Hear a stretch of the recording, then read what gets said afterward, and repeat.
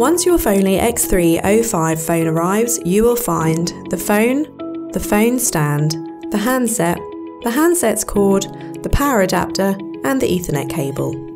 Okay, firstly let's attach the stand to the back of your phone. Simply slide it in from left to right. Once that's done, let's plug in the power adapter to the back of the phone and the wall socket. Then plug in the network cable to the handset and your internet router. And lastly, connect the handset cord to both the phone and the handset. Once you've done this, your phone is ready to start receiving calls. Now, let's explain what some of the phone buttons are. Below the phone's display, you will find your 3 menu buttons. The button with the envelope will dial your voicemail number to check for any new messages. Next, we have a redial button. This option will redial the last number you called. Then, we have a loudspeaker on/off button. Next, we have the volume buttons. The help button, once pressed, will dial all your trusted persons. A trusted person is someone you can choose to give you added protection from phone scams and fraud.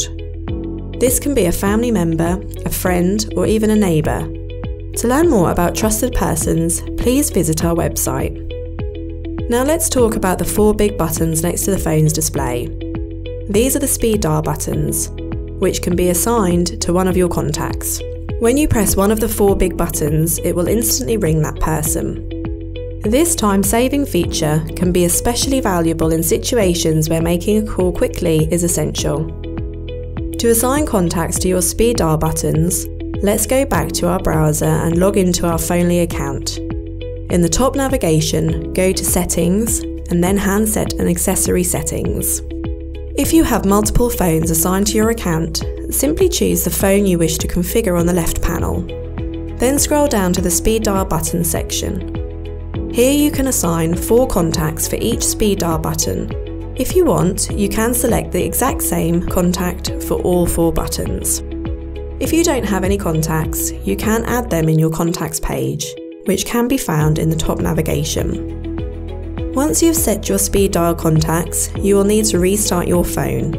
To do that, simply unplug your phone, wait a few seconds and plug it back in. That's it, your Fanvil X305 is now configured. If you have any questions or need assistance configuring your phone, please call our UK-based team on 0800 112 5000 and they'll be happy to assist you.